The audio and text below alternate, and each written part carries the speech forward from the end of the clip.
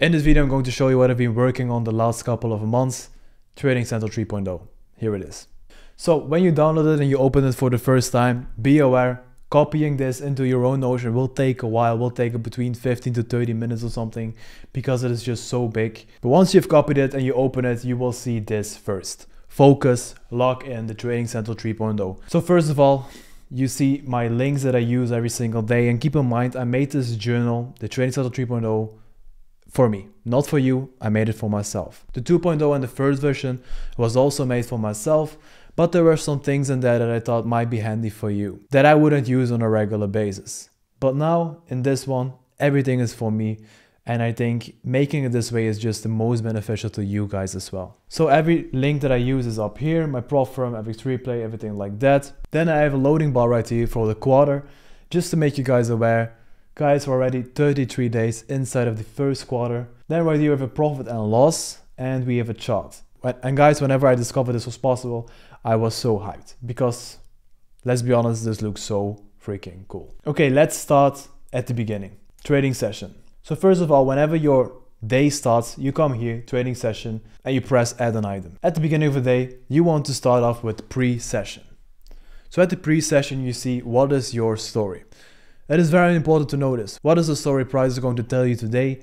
What is price action going to do? And what are you expecting in the markets?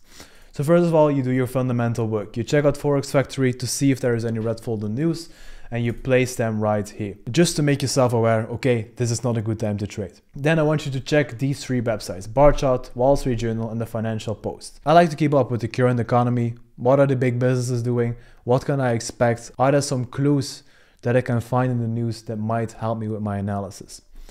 Then I want to list the most influential news events today. Then secondly, we go to chart work. Right here, you can copy this one if you're trading all the charts, of course, but I'm just trading Euro USD at the moment. You have your daily time frame, your 4 hour, your 1 hour, and your 15-minute time frame. This is for your screenshots. Put screenshots in here, put a little explanation with it, and just like I said, create that story for the day. What are you expecting? After you have done that, you go to during the session. During the session, you have again two main areas to focus on: your thoughts during session and your analysis during session. So the first one, you have your time. So let's say at 12, then I experienced. Right here, you can choose the emotion that you experienced, from frustrated to FOMO to fear to anger, whatever it is. Let's say you are distracted.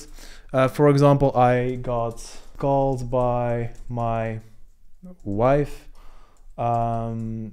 during trading session with bad news, for example. So these are thoughts that came during your trading day that might have put you off the game. Now your analysis, this is again a blank slate for you.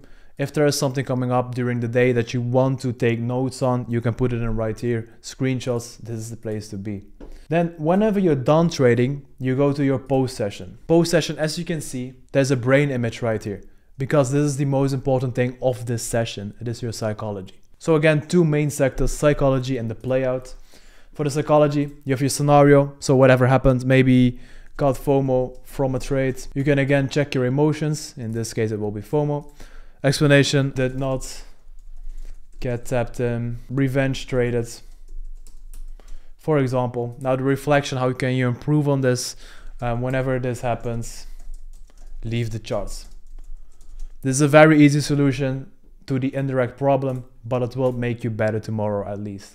So what will you do differently tomorrow? You can list all of the things that you wrote down right here. For example, you slept not enough last night. For example, tomorrow, sleep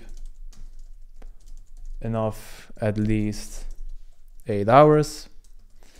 What will you do exactly the same tomorrow? Again, a bit of self-reflection to make yourself aware of the things that you are doing right. So you can write them down here. Check in at 8 a.m. for example. Now, let's go back to the Trading Central. So this one is all filled in. Then you can go to your daily report card. If you had the Trading Central 2 and 1, you are familiar with this, but a trading report card is basically just a grade that you're going to give yourself at the end of the day on how the day went by. So daily report card, right here you can see your grade, your P&L, the hours of sleep, and the other causes. So that is to be filled in after you give yourself the grade. The P&L, let's say for example, it was 2 grand, and hours of sleep, it was 7, and other causes, my dog died. I don't know. So then you have your checks right here and you have the points. So this is a little different than it was before. Before I didn't work with points, I only worked with the checks. But I found some more important than the other. So for example, filling your pre-session, filling in your post-session, and filling in your during session. These are things that you can't miss in my opinion, because these are things that you miss on purpose. You just lack the discipline and you lack the focus, and that's why you don't fill them in. You know, if you experience FOMO, if you experience greed, it's a psychology problem. There is something to do about this and definitely something to be aware of. But if you miss your check-ins, come on, man, you just need to do those. So now, let's say if you did those, right here you have point counting. You want to fill in the points that you got from the assignment. So 5, as you can see, it's worth 5 points, 4, and then it counts it up right here down the bottom. Then you have your grading system. As you can see, an A plus is 40 points, an A is 35 points, 30 points, 28 points, etc. Be aware, if you are in between grades, take the lowest grade close to your point total. So this means even if you have 39 points, guys, you will still be in the A category, because if you want that A plus, we're not going to slack right here. You just need to work your ass off in order to get that A plus. The same with this, if you have 27 points or 26 points, you will still be in that C plus category. Then the fun part comes here. I want you to pay attention to this chart, and I want you to pay attention to this profit and loss right here. We go over to the trading journal, and let's say we've taken a trade right here. You can take the template taken trade. You can also rename this to, for example, EURUSD, the 8th of February, basically the trade in short. Then you can select the month, February. And by the way, do select the month because this is important for another aspect. Then the P&L, let's say it was 2000. You can fill all the technical data in right here. So we took a trade on EURUSD. It was at 11 o'clock. We hold it open for 2 hours. Stop loss size was 10. TP was 20. P&L was 2000. We did not make an error. And then you can attach screenshots right here. So you do this for every trade that you take. You can add multiple on a day, of course. Then you go back to your chart and to your profit and loss. And you can see the chart has changed. Your profit and loss has changed. Right here, you also have a quick access to that trading journal. It's exactly the same one as you saw right here, but just on your home screen. Then you have the playbook. The playbook is basically just a place where you're going to collect data about your plays. You're going to collect screenshots, and you're just going to find the perfect trade over and over and over again so that you are aware of your setup and what to look for. Then you have your weekly market outlook. This is what you do every Sunday. Press add item, weekly market outlook. Right here, the direction. Let's say you expect it to be bearish on EURUSD. You can attach the screenshots right here. And again, the story. What are you expecting EURUSD to do? Where is it coming from? Where is it going to? And where do you like to see price before you enter inside of the market?